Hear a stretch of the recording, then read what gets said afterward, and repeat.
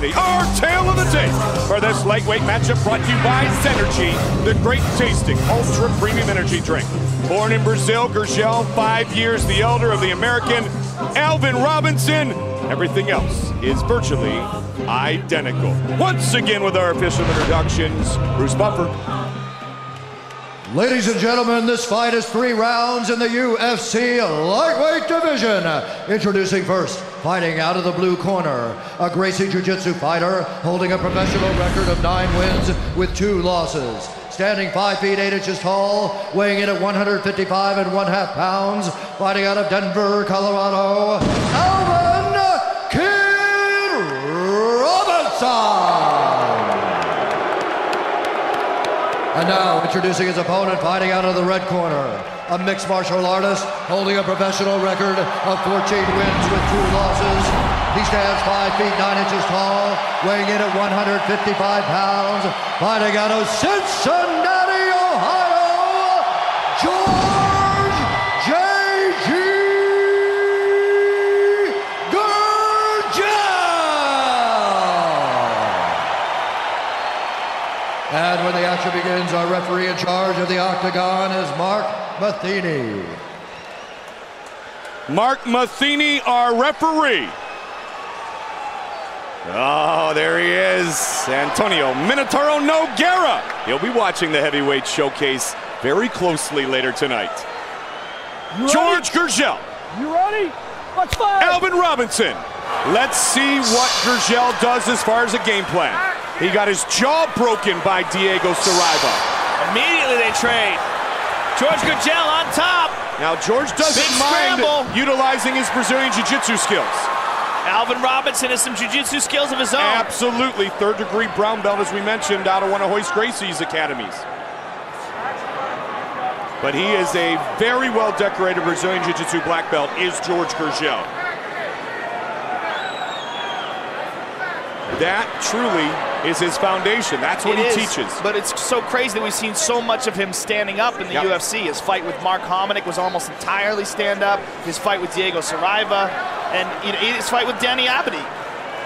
You know, the crazy thing about it is what you said, though, the fact that this young man who has 2 degrees in English, this young man likes to please the crowd. He's such a determined fighter, such a driven guy, and sometimes that drive can trip you up. You know, he just wants to please the crowd so bad.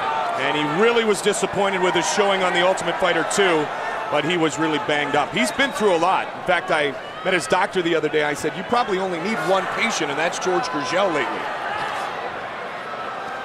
Between busted jaws and reconstructed knees. Yeah, he's certainly been injured many, many times. But he says he's better than he's ever been. He feels healthy, feels confident. And again, he had the training camp with Franklin. Big scramble as he tries to pass. And he does. Very nice by Jorge Gurgel. This is what we're talking about. Yeah, this is where Jorge's real skills lie. No question. This is where he can be the dominant fighter that he so dearly desires to be. And he's got Alvin here in side control. And with all his students here, they'll understand this game. He's got a lot of friends and his students here. Don't forget UFC Wired, UFC's newest hit show. Check UFC.com for listings. Joe Rogan, UFC Wired, kind of cool. Great highlights, some great fights. We pick the best ones and throw it on TV for everybody to see. And Jorge Gurgel right now in great control, good positioning. Got north-south control. Just showing dominant positioning here over Alvin Robinson. And it's not as if his striking skills are non-existent.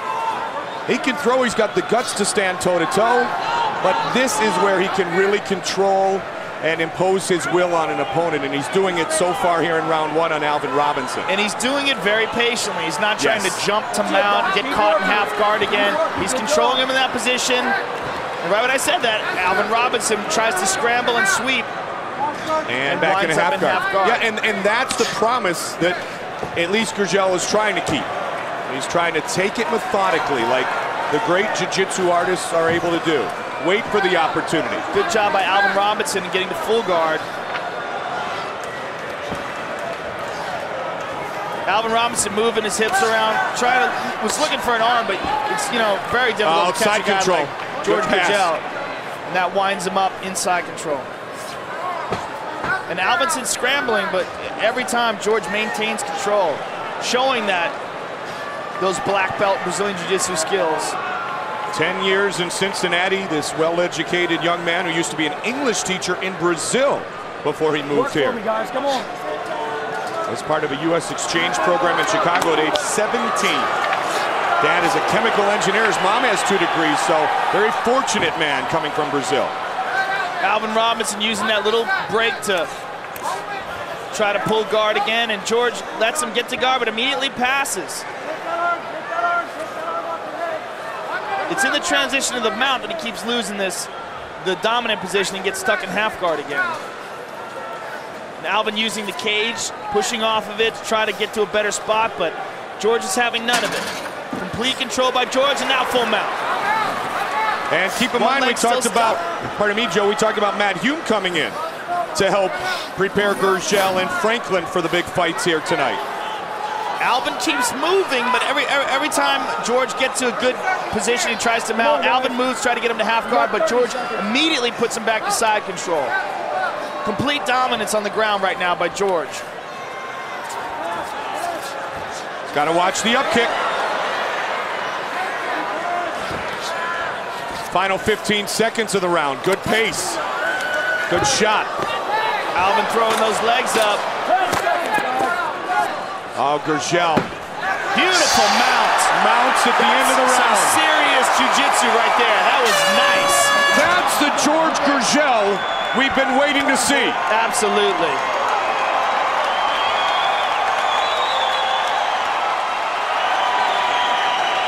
Let's take a look at some of that action again here. Here's the end. You see Alvin's doing everything he can to try to move around, throwing his legs up, and George just not having any of it. Complete control on the ground. And now watch as he passes here. He passes side control, boom, right to mount.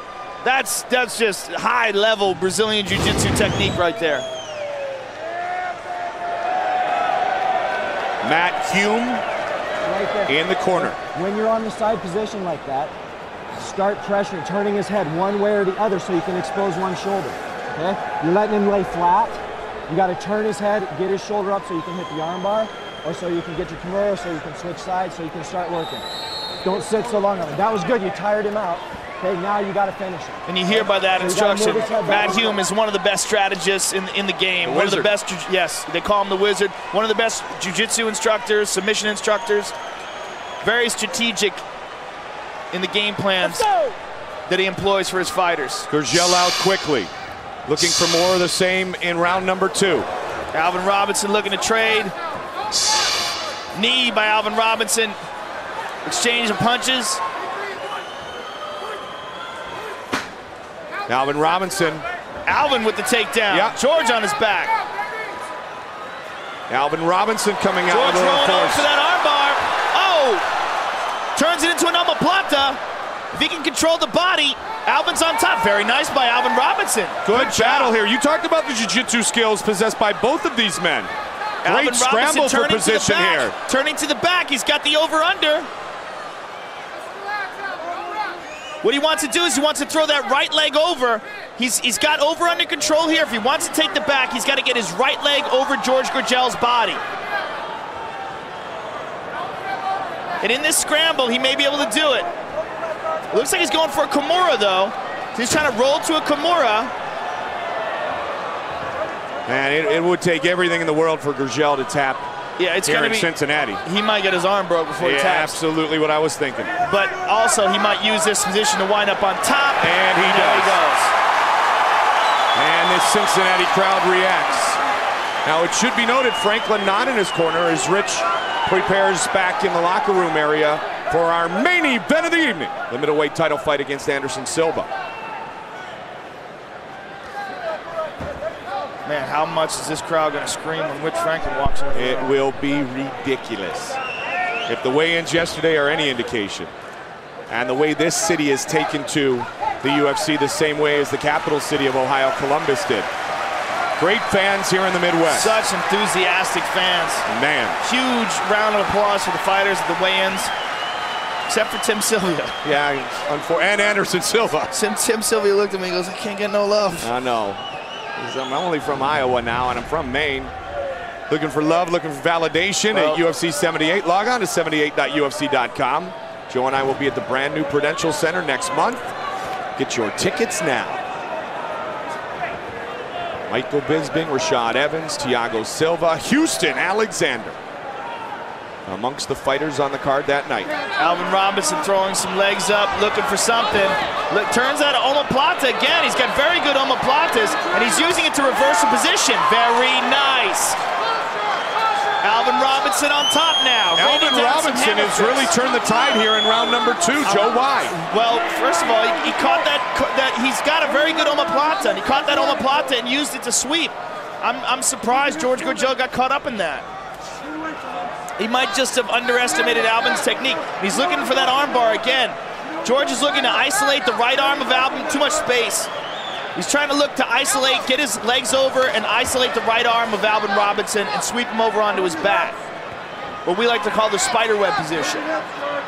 Joe, this battle taking place right up the U.S. Army logo there. I want to give a shout out to the guys of the Noble Eagle, the world's most elite fighting force, watching on the Armed Forces Network. A special thanks to all the men and women fighting every day for our freedom. Good hammer fist by Robinson. Gurgel still seeming to concentrate on trying to isolate that right arm. Keeps looking to grab it. See, he keeps trying to hold it down with his left arm. But in the process, he's eating some shots. Well, it basically is a total reversal of what we saw in round number 1, where it seemed Gurgel could not be hurt. And, you know, as these shots are landing, every one of these shots, and these are big shots. These are big shots, and for a man who's just recovered from a broken jaw. Yeah, and every one of these is going to take a little bit of endurance from him, a little bit of awareness.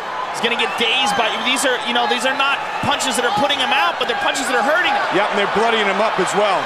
And that blood's going to roll down into his eyes. Carlson Gracie had a very great quote. It was, you take a black belt, you punch him once in the face, he's a brown belt. You punch him in the face twice, he's a purple belt. And that's absolutely the truth.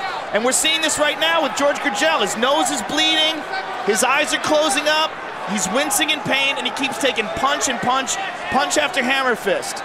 30 seconds remains in the round.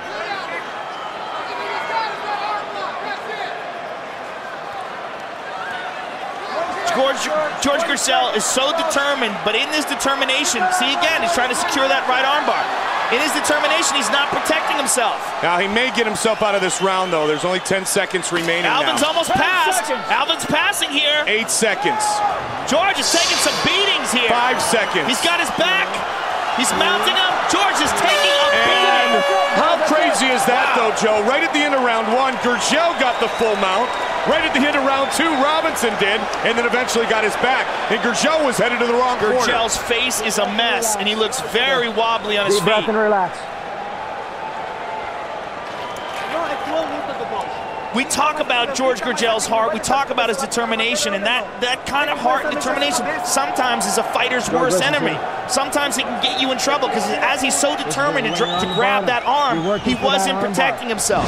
He wasn't giving enough respect to the ground and pound of Alvin Robinson. And here it goes. Alvin Robinson pounding away, pounding away. George Gurgel here should be securing Alvin Robinson's body and trying to clinch him and pull him close to him and controlling his posture. And at the end of the round, Alvin Robinson was taking over. He gets side control, he gets the mount, he's dropping bombs, he gets the spiderweb position, he's landing hammer fist after hammer fist, and he eventually ended the bout on George Gurgel's back. Very confidence building for Alvin Robinson and devastating for George Gurgel. Right now, he's such a proud guy. He's so determined. You see that look in his eyes. He wants a win for his fans. He wants a win for his students. His students are here. He does not want to live with a loss anywhere, but especially here in Cincinnati. He's taken down back again with relative ease early by Alvin Kid Robinson, the 25-year-old fighting out of Denver. And again, not controlling Alvin Robinson's posture. Alvin Robinson, those right hands are free. He's trying to just block them. It's such a difficult thing to do when a guy's got some space. You don't know where the punches are coming. He's hammer fisting, he's throwing punches. The best strategy in this position that you see for the most effective fighters are they control the guy's body. They grab the back of the head, they keep him tight, they keep him from raining down, they keep him from posturing up and getting that space to come down with shots. Just like the end of the second, the beginning of the third. George rolls, but look how much space is there. There's no way he's going to get that arm. The elbow is already outside the crotch. Right in front of his corner. Gurgel absolutely owned round one. Round two, though, he took so many shots. You got to know where his head's at right now going into round three. And that's what I was thinking, Joe. Like, I can't believe this one's getting away from me here. And that's where the pressure actually starts to build. That's where being at home can actually work against you. And he keeps taking these shots. He's got to advance from this position somewhere, somehow. And again, folks, there's a lot of great fights on the undercard. If you go to UFC.com, you can check out the unaired preliminary bouts shortly after tonight's event, plus some post-fight interviews. UFC.com, great website. All sorts of great fights from past events also to download and watch. A little UFC video on demand. And don't forget, 78.UFC.com for all the information on next month's stop at the Prudential Center in Newark, New Jersey. George Gurgel breathing very heavily, his mouth's open and bloody. Blood streaming all over his face, and Alvin Robinson continues to land these punches and hammer fists from the guard. George Gurgel is dazed here. If Alvin can get out of this position and get back to where he was, if I was in his corner right now, I would be screaming for Alvin Robinson to try to pass. I mean, I know he's doing a lot of good damage here, but try to pass and get to a dominant position like he was at the end of the second round. And he's staying busy enough that Mark Matheny is not even considering at this point standing him up. Staying so busy and so active is Alvin Robinson. The crowd trying to give Gurgel any type of energy that they can. I mean, we've seen this happen time and time again with George. He just gets in these ruts. And especially in this fight, it's so disappointing because he started off so good. But now he's just taking a beating here.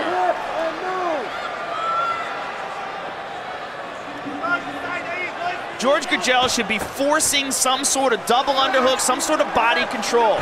Trying to control Alvin Robinson's posture. At the very least, go for an underhook and use it to stand up. You know, if he wants this fight to the ground, for sure he wants to be on his back. Now, if he's not working to sweep, he's got to work to stand up and try to take him down and wind up on top. I don't know if he's going to get to stand up again. Either guy. Alvin Robinson is going to finish this. I mean, this is just... I mean, these arm bars are so loose. Can Gurgel spin out and get up? By the time he lifts his leg up, the arm is already passed through. The elbow's already past the crotch. It's almost like he's just going through the motions at that point. This is going to be a very disappointing loss for George Gurgel. This is going to be devastating for George Gurgel. And Alvin Robinson is just continuing this onslaught of hammer, and now bad. George Gurgel will tell you there's nothing worse that could have happened tonight. Alvin's got his back and he's passed. There's a minute to go. Alvin's going to try to throw his right leg over and get George Gurgel's back as soon as he feels like he's got some space. He's got that arm, actually, securing that arm. Give credit to this man out of Mile High Gracie and the MMA lab in Denver, Colorado. He's doing a great job. He's doing a great job. He did a great job of forcing the action on top, constantly punching, not giving George any room, and now he's secured that one arm. He's got George's left arm trapped, and he's landed some bombs here. And he's also got his right arm trapped with his right arm. And he did it, Joe, after being totally overwhelmed and dominated in round number one. Yeah, great resiliency, great determination. And George Gurgel just bloody mess, and he's taking a beating. He hears the claps for 10 seconds, and there's nothing he can do. Alvin's just on top, dropping bombs on him. This one has gotten away from George Gurgel. Wow. Good fight. George Gurgel's got to be very, very disappointed right now. Especially after that great first round. I mean, he's walking away, he's very wobbly. And a great first round in which we finally were able, after all those stand-up battles, to see his jiu-jitsu skills.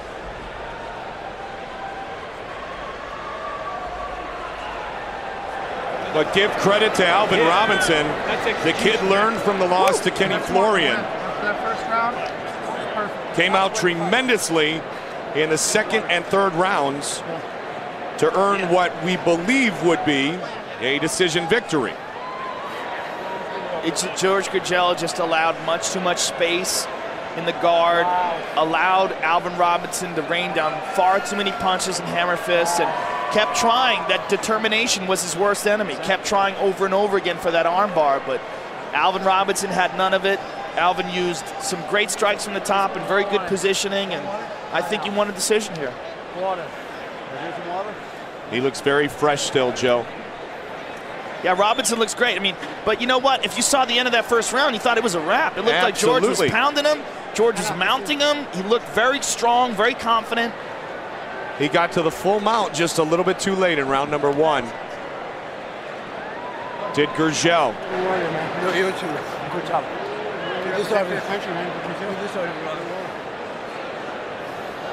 Gurgel waits for what he probably believes is the inevitable.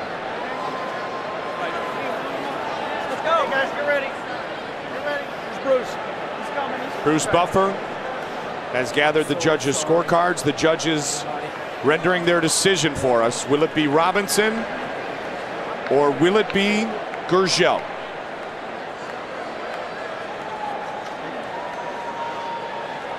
Don't forget, still ahead, George Gurgel's teammate, best friend, training partner Rich Franklin fights Anderson Silva for the middleweight title, plus the heavyweight fight forthcoming between Tim Sylvia and Brandon Vera. Bruce Buffer has the official decision. Ladies and gentlemen, after 3 rounds, we go to the judges' scorecards for decision. Judge Clock scores it 29-28. Doc Hamilton has it 29-27.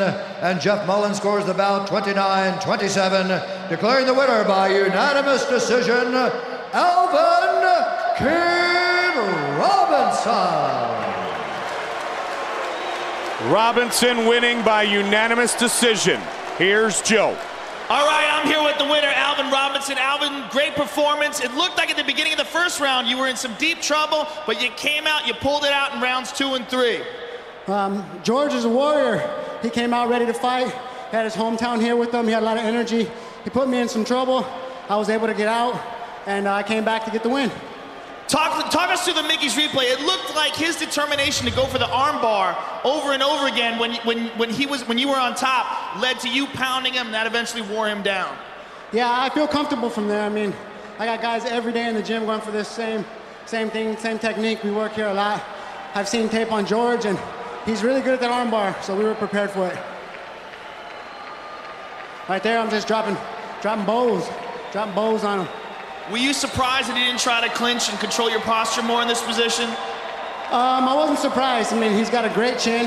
And like I said in my pre-fight interviews, George is going to continue to come forward. No matter who he's fighting, no matter what kind of trouble he's in, he's here to fight. He's always pushing. Congratulations on your victory over a quality name opponent. Congratulations on your first victory in the UFC. We look forward to seeing you again. Alvin Robinson, ladies and gentlemen.